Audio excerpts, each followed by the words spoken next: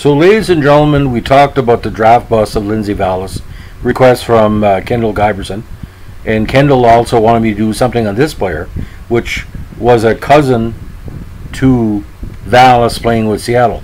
We're going to talk about the curious case and probably one of the biggest busts of the 1990s for the Montreal Canadiens, and there were lots. Brent Bilodeau. Now, born in the great Alberta community of Clyde, he was 6'4", 230 pounds, ladies and gentlemen. He got his big recognition with the St. Albert Saints of the AJHL. Eventually ended up with the Seattle Thunderbirds, where, of course, Vallis had put up some good numbers.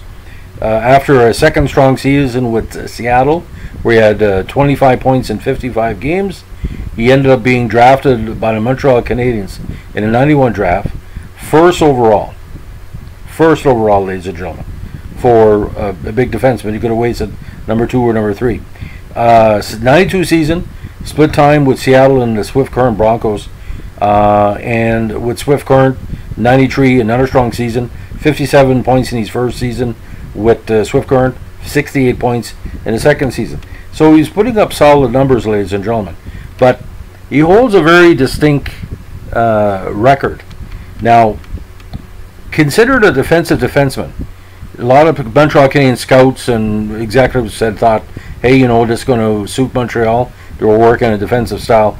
But he never played a single game for the Habs or any other NHL team. Now, he's the only first-round draftee of that draft, 91, not to play any games in the NHL. He played in numerous minor pro leagues, and he retired as a member of the Johnstown Chiefs of the ECHL after the 2004-05 season.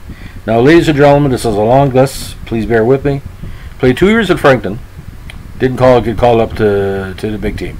96, he played with one of the best hockey names of all time, the San Francisco Spiders of the IHL. Then he moved on to the St. John Flames of the AHL, San Antonio Dragons, then the infamous Las Vegas Thunder, then to the Tacoma SaberCats, back to the Thunder, then to the Kansas City Blades for 2 years in the IHL, then with the Johnstown Chiefs in 99-2000, then back with the Hershey Bears for a cup of coffee, and back to Jonestown, where he finished up his career with 5 straight years with that very popular franchise. Now, his best season as a pro were pretty well with Johnstown. Now, don't get me wrong, Johnstown, ECHL did have some good players and good team, but these were kind of the B-level former AHLers and NHLers trying to get back. But what really was kind of bizarre here, he was born in Canada, but he ended up being a big part of the 92 and 93 World Junior Under-20 team for the USA. He was a dual citizen, according to that. Now, in the ECHL, he gave back as an assistant. He was an assistant coach with the Las Vegas Wranglers from 06 to 08, then moved as head coach of the Wichita Thunder for the CHL. First season with Wichita, 20-40-41 out of the playoffs. Second season, 2-7, and he was gone. But he went back to the WHL in 11-12 as assistant coach for the Tri-City Americans. Now, Bilodeau allegedly, two trains of thought. Some people said he was born in Clyde, Alberta. Some people said he was born in Dallas. But he was born in Dallas, but put down Clyde because his father, Yvon, was a member of the CHL's Dallas Blackhawks. Now, he learned to skate in age 2, and allegedly he played hockey starting at age 5, which is novice initiation age. Now, his father, Yvon Bilodeau, was a former Flyers draft pick, selected in the 6th round in the 1971 entry draft. And Uncle Bob was a former Atlanta Flames draft pick, selected in the 9th round in the 73 NHL entry draft. Now, he is married also to a very great player, former WNBA player Cass Bauer Bilodeau. So the family talent runs in the family very heavily.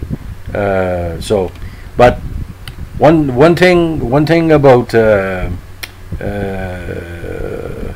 one thing about Bilodeau, like I said, a lot of people believe he had a potential to be a defensive defenseman for an NHL team. Didn't work out. But let's look at the final totals. AHL, 22 points on 139 games. IHL totals, 46 points in 214 games. ECHL totals, 168 points in 414 games. So, ladies and gentlemen, almost 800 minor pro games, distinction in itself. And like I said, I can't criticize Bilodeau because I did see him in a few exhibition games. And I thought he was going to make the big team, and, it just didn't work out. Listen, hope you enjoyed the podcast. Again, blame Kendall Giberson, great mind for hockey, and he made a request. And this is the second or the third one. Have a great evening. Bye.